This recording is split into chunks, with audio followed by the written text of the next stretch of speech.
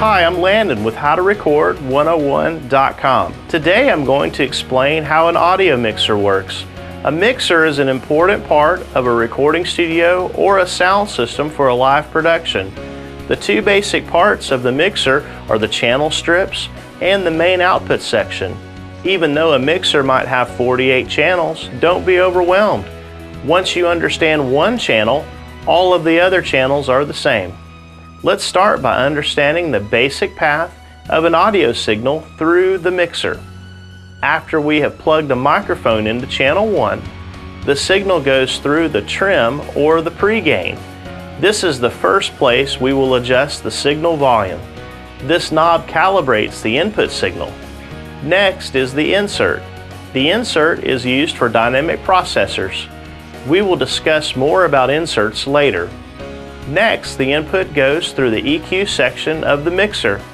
Here we can adjust the balance of the frequencies.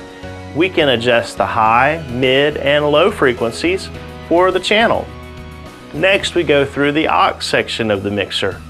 Auxes can be used for effects processors, stage monitors, or live recording. Next, we go through the pan section. In a stereo system, the pan allows us to adjust whether the channel signal goes to the left, the right, or a mixture of the left and the right. Then the signal goes to the main channel fader. This fader allows us to fade the channel's output volume gradually from on to off.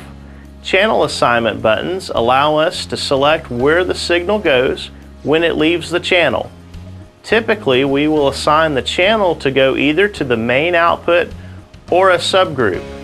We will discuss the individual parts of the channel strip in the next video. It is important that you understand the channel strip and the signal path through the audio mixer. It is important not to have the signal clip or be too loud in any part of the channel path. For more details about channel strips, sound, and recording, you can check us out at HowToRecord101.com. I'm Landon Grace. Thanks for watching.